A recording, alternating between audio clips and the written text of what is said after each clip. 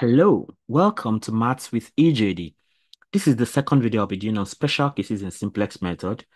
And we said from the beginning that those special cases, the special cases are actually four. You have degeneracy, which was treated in the previous video, degeneracy. Then there is alternate optima, which we are talking about now. That's more like the idea of multiple optimal solutions that we considered in graphical methods too. Then there is also what we saw there. So the only new thing under simplex is the idea of degeneracy, which wasn't mentioned. There probably that also exists for graphical method, I want to believe. So there's unboundedness and there is infeasibility. Infeasibility. Okay. So degeneracy is already done.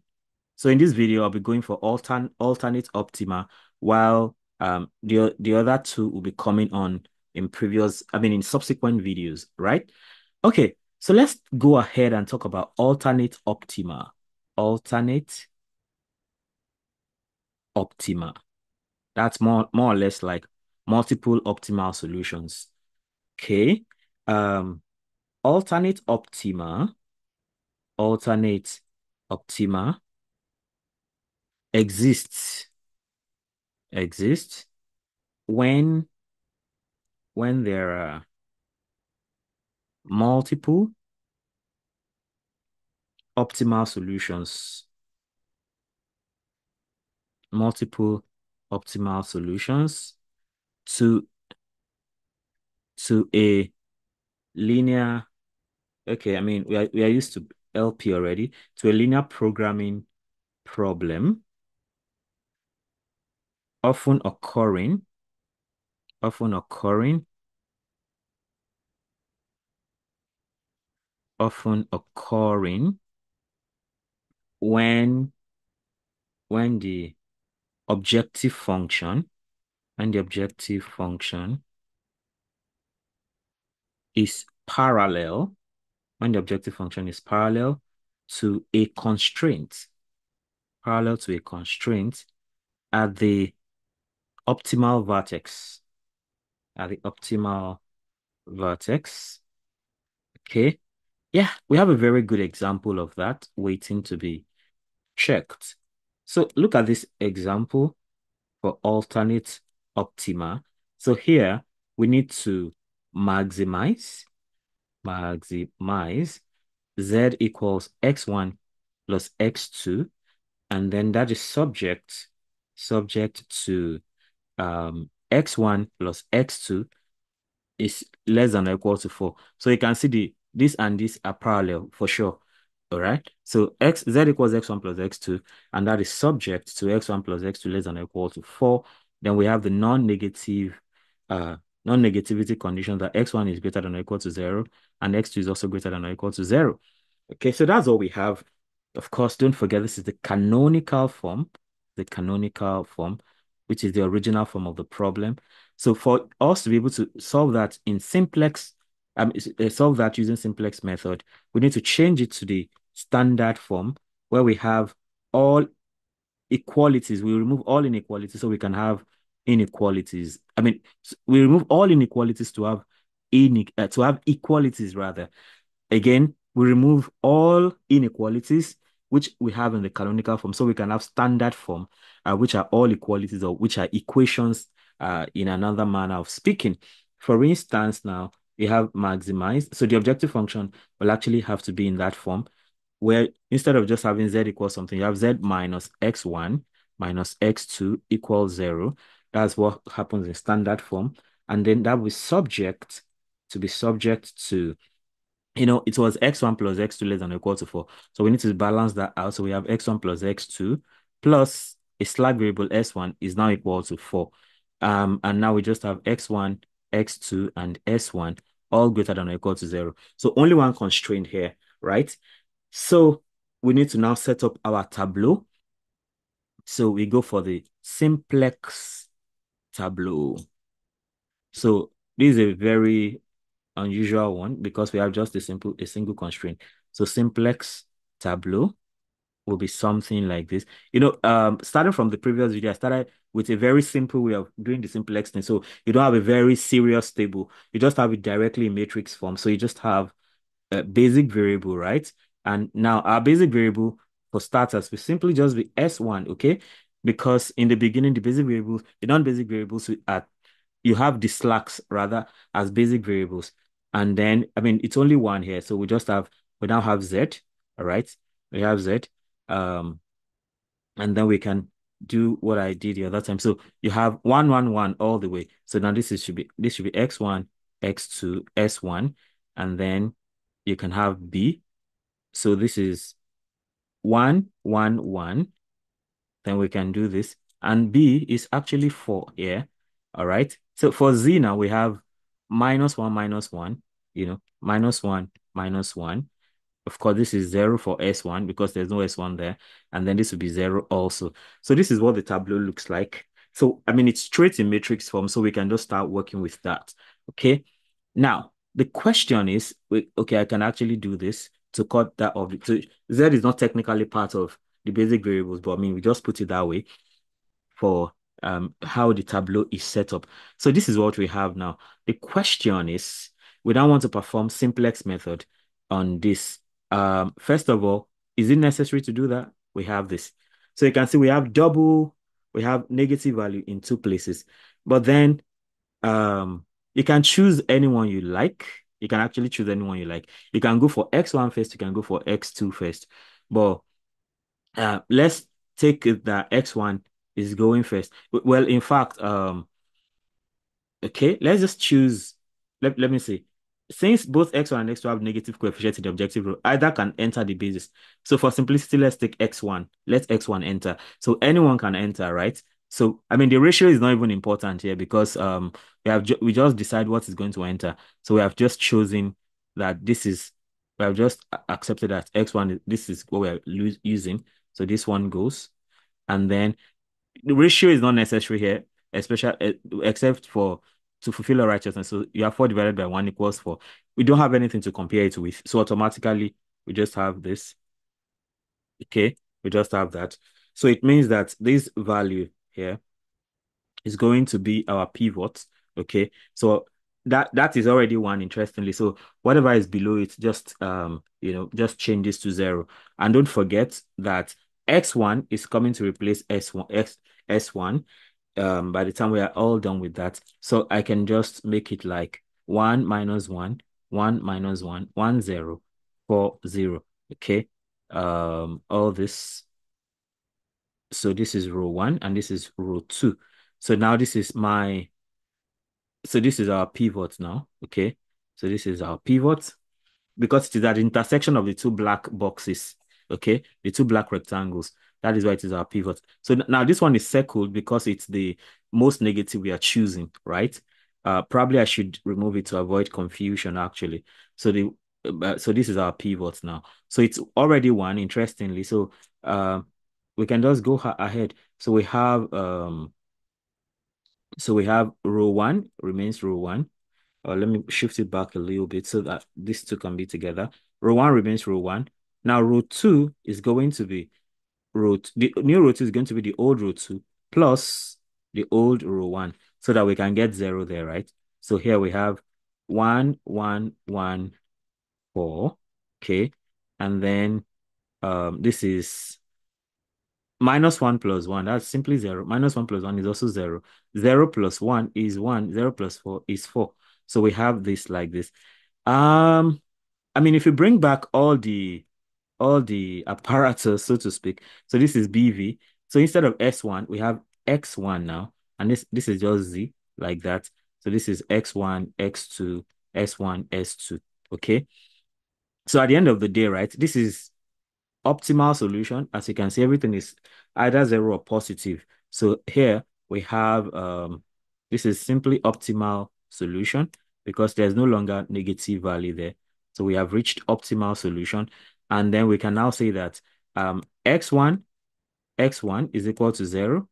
Um sorry. So for basic variable now, basic variable. So talking about basic variable, we just have one, which is x1, and that x1 is equal to 4. As you can see here, it is equal to 4. Automatically, the non-basic variables are all 0. Non-basic variables, okay, non-basic variables, they are all, so you have x2, which is 0. You have s1, which is also 0. Those are the two non-basic variables. So for the um, optimal, optimal objective function value, objective function value, right? That will simply be z. And what is that z? That z is also equal to 4, as you can see here. So that z is equal to 4. So it means that you basically have uh x1 equals 4, x2 equals 0, and then z is equal to 4. That's all you have. Of course, you can neglect x1 because s1, the slag variable, because it just came into the picture, you know, to just it just came. We don't really need it, right? You just need to get the final solution. So basically, here you see x1 is 4 and x2 is 0. Now, we are talking about alternate optima. Now, the reason for the alternate optima is because we have options, right? What if instead of choosing x1 here, we are choosing x2? So let's check that. So now let's talk about alternate optima now, because that's exactly the purpose for this video. So for the alternate optima now, so what if, so okay, we have got one optimum solution, right? This is one optimum solution, one optimum solution. So now let's check for an alternate optimum, right? So, and the way to do that is we go back to what we have, right? We have BV. So like we go back to the very original one where we still have S1. So we have BV, then S1Z. And of course here now we have X1, X2, then we have only S1, and then we have B. Okay. So again, original place, we have 1114 minus 1 minus 100. Okay. 1114 from the problem we have, then minus 1 0 0. That's all we have. And don't forget how we had to make our decision. Again, look at this place. They are all negative. Interestingly, we should go for the most negative. More interestingly, the most negative is the same. So it's both -1 and -1 here. So initially, we chose x1. We went for x1. What if you don't go for x1 and you go for x2, right? So if you go for x2, see what we have. And then we don't even have to worry, but for the case sake of fulfilling our righteousness, the ratio doesn't matter here. So it's still 4 divided by 1. So, and that is 4. So it means this is basically our pivot, all right? So in that case now, we can, so we shift our attention to that, and then we have 1 1 1 4 minus 1 0 0, and this is now our pivot. Okay, this is R1 R2, and to get, so we just need to make this one into 0 basically. So of course in that case it's already 1, so we don't have to worry. The new R1 is the old R1. The new R2 now is going to be the old R2 plus the new plus the old R1. Okay, so that -1 plus 1 can be 0. So then we have okay, 1 1 1 4 like this. Okay, and this is okay. I mean, it can be, we don't know if it is 0 yet, or till we do what we have to do. So -1 plus 1 is 0, -1 plus 1 is 0, 0 plus 1 is 1, 0 plus 4 is 4. Okay, exactly. I think it's exactly what we got before, 0 0 0 1 4.